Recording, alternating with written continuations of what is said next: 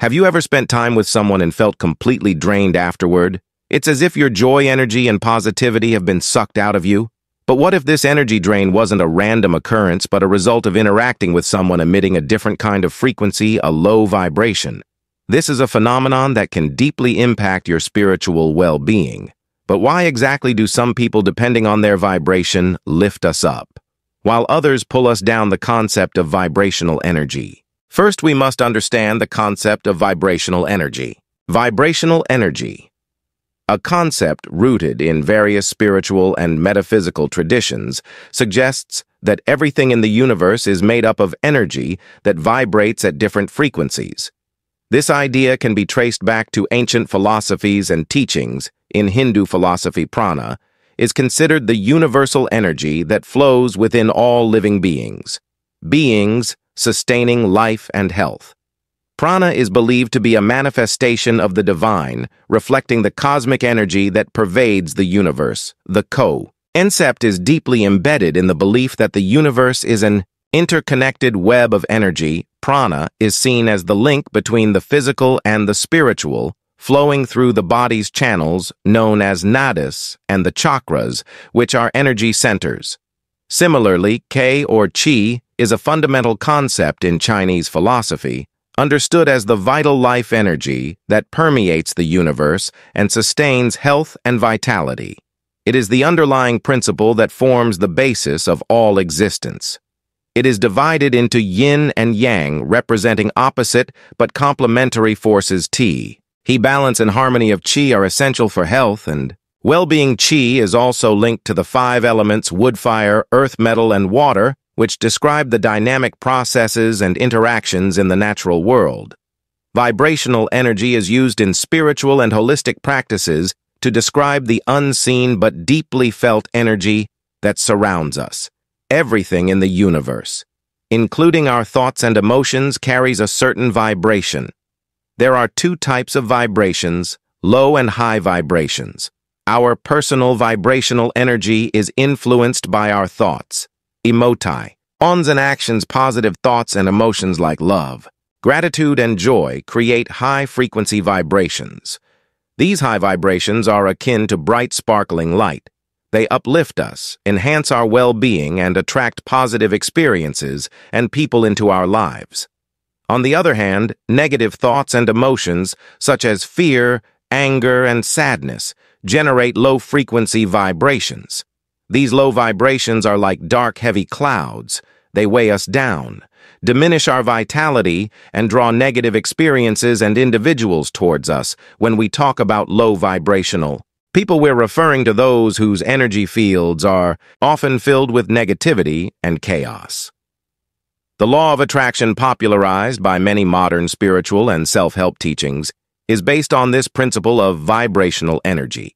It posits that like attracts like, meaning that the frequency of our energy will attract corresponding experiences and people.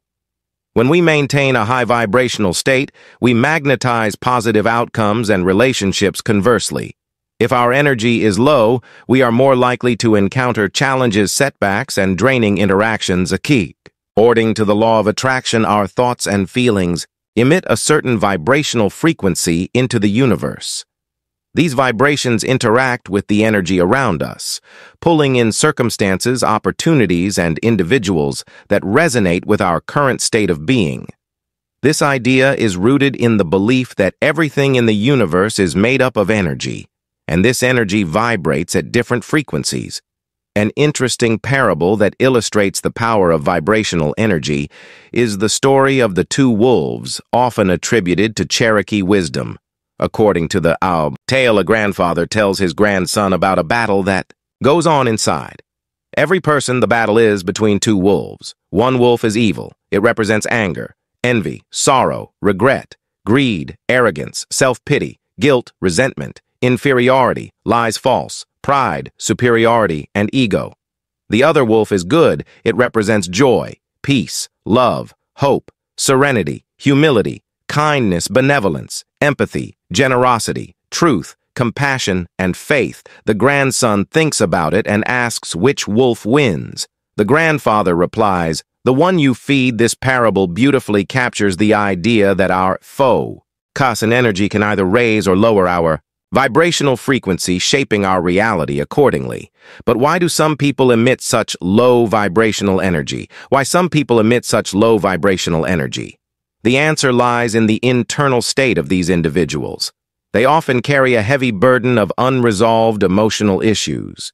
This behavior stems from a place of deep-seated fear and insecurity, just as a polluted river can contaminate everything it touches. Low vibrational people can spread their negative energy to those around them to understay. And let's delve into some traits that are commonly found in low vibrational people.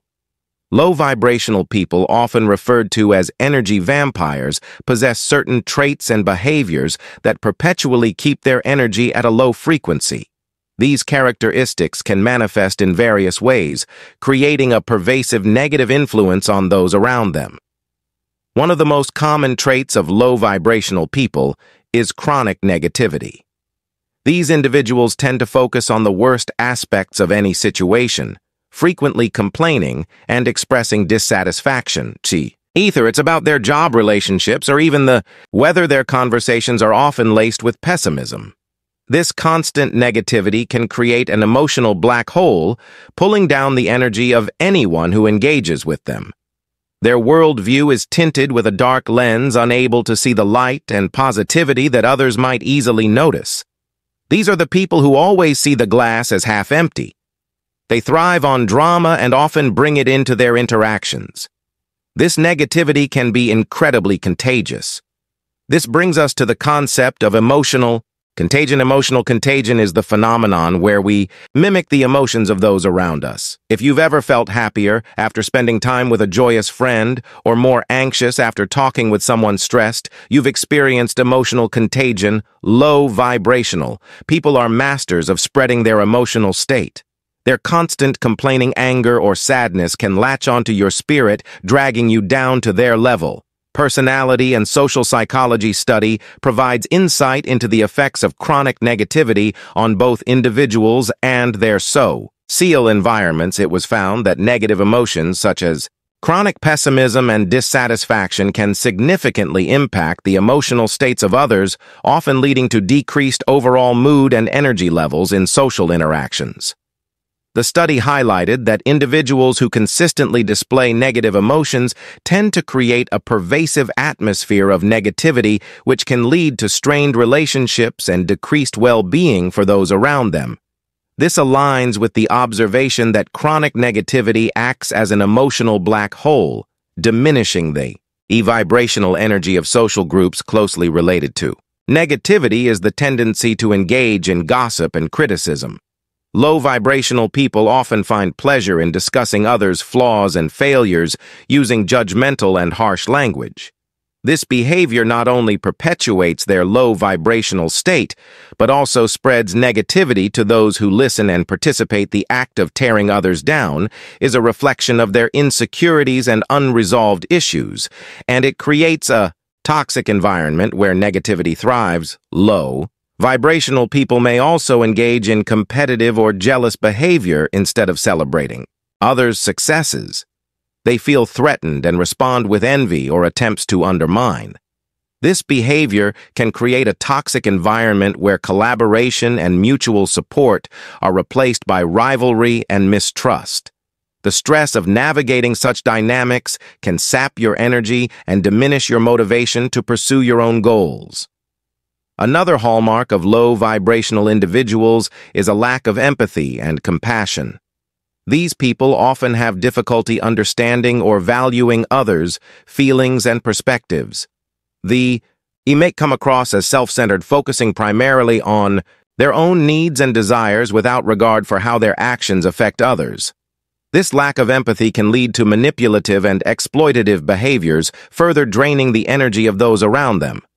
Their interactions are often transactional, driven by what they can gain rather than genuine connection and mutual support.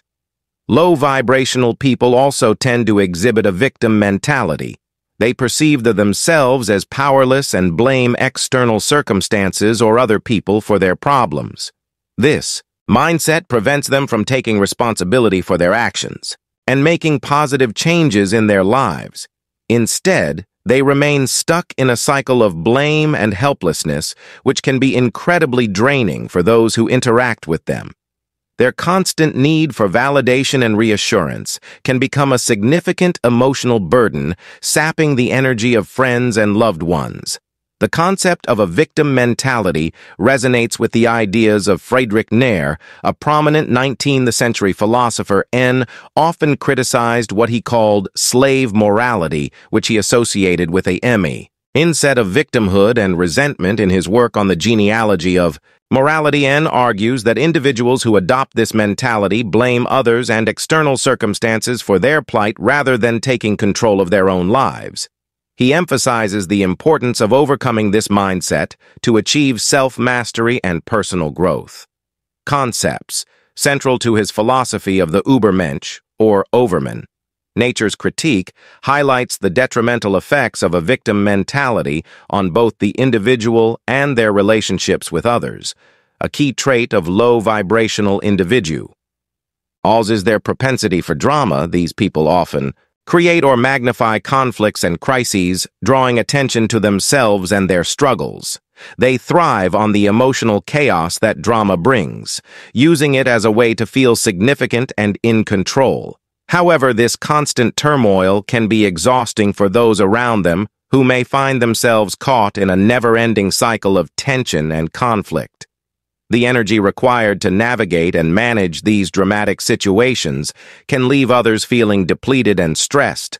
Another significant mechanism of energy drain is the constant need for validation and reassurance. From low-vibrational individuals, these people often have deep-seated insecurities and a persistent sense of inadequacy to compensate. They seek external validation, relying on others to bolster their self-esteem.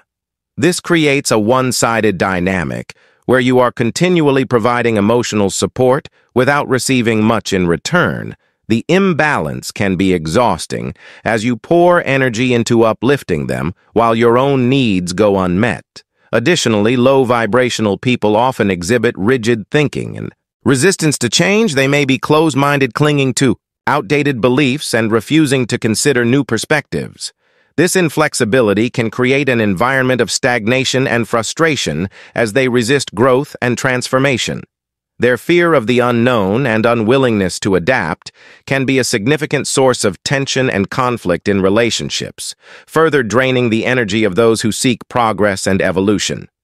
Søren Kierkegaard, a 19th century Danish philosopher, explored themes of existentialism and the individual's struggle with becoming their true self. He emphasized the importance of personal growth, transformation, and the necessity of embracing uncertainty and the unknown to achieve authentic existence in works like Fear and Trembling and The Sickness Unto Death. Card noted that individuals often cling to the familiar and resist change due to fear and anxiety. This resistance can prevent personal development and create a state of despair. Kierkegaard's emphasis on the leap of faith highlights the necessity of overcoming rigid thinking and being open to new possibilities to achieve a fulfilling and authentic life in relationships. Low vibrational individuals can be emotionally manipulative. They may use guilt, fear, or shame to control others and get their way. This manipulation can create a sense of unease and instability as those around them constantly feel the need to navigate the emotional minefield. The constant effort to manage these manipulative behaviors can be incredibly draining, leading to emotional exhaustion and diminished well-being. So how exactly do low-vibrational people destroy your spiritual energy? The impact high and low vibe rational energies have on your spirit. It starts with your emotional state. When you absorb their negativity, your positive emotions get overshadowed. You might start feeling more anxious, irritable, or depressed without realizing why. Over time, this emotional shift affects your thoughts. Positive, uplifting thoughts are replaced by doubt and pessimism. This mental shift can lead to spiritual stagnation, where you find it hard to connect with your inner peace or higher self. Moreover, this constant bombardment of negativity can lead to physical symptoms. Have you ever noticed how stress can manifest as headaches, fatigue, or Even stomach issues, when your spiritual energy is under attack, your physical body responds chronic exposure to low Vibrational energy can weaken your immune system, making you more susceptible to illnesses. The impact of low vibrational people on your spiritual growth can be profound, influencing your journey in ways that hinder rather than enhance your progress. Spiritual growth is a deeply personal evolution toward greater awareness, wisdom, and connection with the divine or higher self. It involves expanding consciousness, cultivating inner peace, and aligning with higher truths and principles. Consider Immanuel Kant philosophy in his works, particularly in the Critique of Practical Reason and the Groundwork for the Metaphysics of Morals. K discusses the importance of autonomy, moral law, and the cultivation of one's character. Kant posits that moral growth involves adherence to the categorical imperative, which is an unconditional moral law, for that applies to all rational beings and is independent of any personal motive or desire. He emphasizes the importance of personal responsibility in one's moral and spiritual development, suggesting that external influences such as low vibrational individuals who may hinder one's growth need to be critically assessed and managed. For C, spiritual growth is aligned with the development of moral principles and the cultivation of virtues such as honesty, integrity, and wisdom. He believed that true spiritual and moral development comes from within and requires the exercise of reason and self-discipline. Low vibrational people can impede this growth by creating obstacles that disrupt your spiritual practice and inner peace. Their negative energy and behaviors create distractions, emotional turmoil, and energetic imbalances that divert your focus from spiritual pursuits. Instead of progressing along your spiritual path, you may find yourself caught up in drama, negativity, and emotional exhaustion. Imagine you're committed to a daily practice that deepens your spiritual connection and inner peace. However, you have a friend who constantly criticizes your beliefs, mocks your practices, or dismisses your spiritual experience, and sees as nonsense. Their skepticism and negativity create doubt within you, causing you to question the validity of your own spiritual journey. This doubt can weaken your resolve and diminish the effectiveness of your spiritual practices, hindering your growth and understanding. As a result, you may hesitate to explore deeper aspects of spirituality or share your experiences openly, limiting your growth and self-expression. On the other hand, high vibrational people support and encourage your spiritual journey, providing guidance, understanding, and companionship along the way. Your spiritual energy thrives in high vibrational environments and suffers in low vibrational ones. Think of Ralph Waldo Emerson's words, a key figure in the transcendentalist movement, that says the only way to have a friend is to be one. This quote highlights the reciprocal nature of positive relationships. Emerson believed that individuals thrive when they cultivate and maintain relationships that reflect their highest values and ideals. Emerson's broader philosophy suggests that being in the presence of high vibrational individuals enhances one's spiritual energy and personal growth, as these relationships foster a supportive and uplifting atmosphere. This aligns with the idea that spiritual energy flourishes in high vibrational environments and diminishes in low vibrational ones. Safeguarding our spiritual energy requires cultivating positive environments and practices. This isn't to say that low vibrational people are inherently bad or malicious. Often they're struggling with their own battles, their own pain, trauma, and unresolved issues, unaware of the impact they're having on others. Their behaviors are a reflection of their inner turmoil and their inability to cope with their emotional challenges in a healthy way. While it is essential to have compassion for their struggles, it is equally important to protect oneself from their draining influence. Your responsibility is to your well-being, but you may ask, how exactly can you protect your spiritual energy? How to protect your spiritual energy? Recognizing the influence of low vibrational people is the first step toward protecting your spiritual energy. One way to manage interactions with low vibrational people is by setting clear boundaries. Low Vibrational people often disregard or disrespect your boundaries. Whether they're emotional, physical, or TIM-related, they may intrude on your personal space, demand your time without consideration, or push you into uncomfortable situations. This constant encroachment on your boundaries can leave you feeling invaded and powerless, eroding your sense of autonomy and draining your energy. Setting boundaries is not just about saying no to others. They are about saying yes to yourself. This means being assertive about what behaviors you will and will not tolerate and maintaining a safe emotional distance when necessary. Boundaries act as a protective barrier, allowing you to engage with others without compromising your own energy and well-being. Healthy boundaries help you preserve your energy and protect your well-being, enabling you to interact with others from a place of strength and balance. Another strategy is to limit exposure to low-vibrational individuals. In some cases, it may be necessary to distance yourself from particularly toxic individuals. While it may not always be possible to avoid them entirely, especially if they are family members or colleagues, minimizing the time spent in their presence can help reduce their impact on your energy. If distancing is not possible, find supportive networks and communities can provide the positive energy and encouragement you need. Surrounding yourself with high vibrational people who uplift and inspire you can counterbalance the negative influences in your life.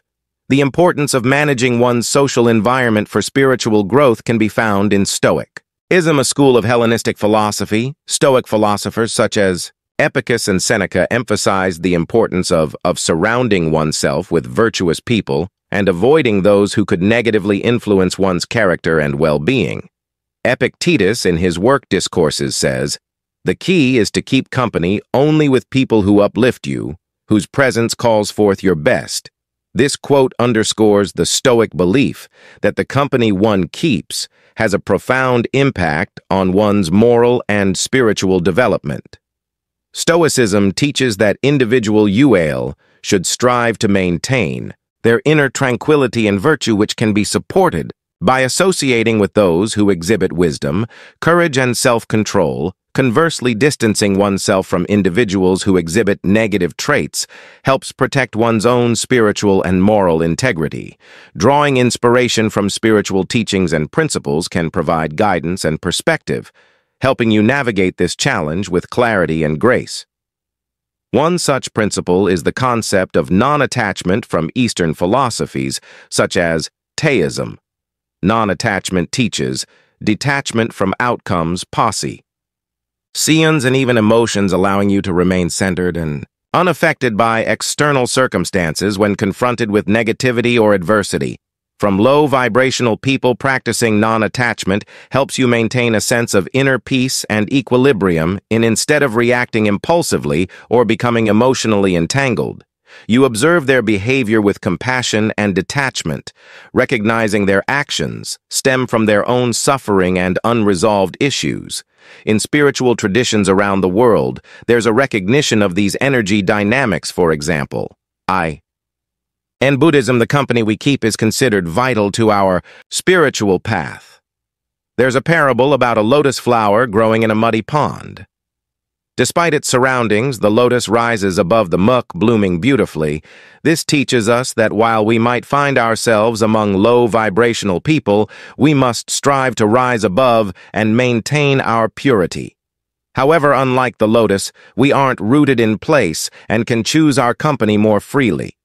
Another guiding philosophy is the principle of spiritual sovereignty, which emphasizes personal empowerment and responsibility for your energy and well-being.